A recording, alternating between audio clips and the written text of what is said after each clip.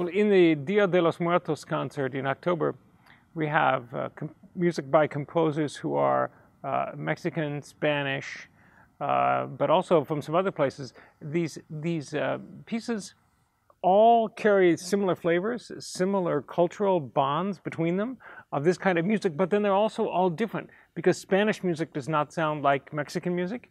And especially when we talk about someone like Ravel, who we often refer to as a French composer, but he's actually not French. He was Basque.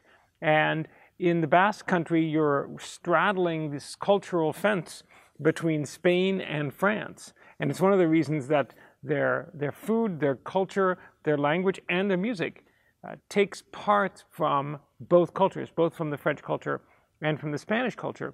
And so he writes a piece that is intended to be Spanish flavored, but he's doing it from his unique Basque perspective.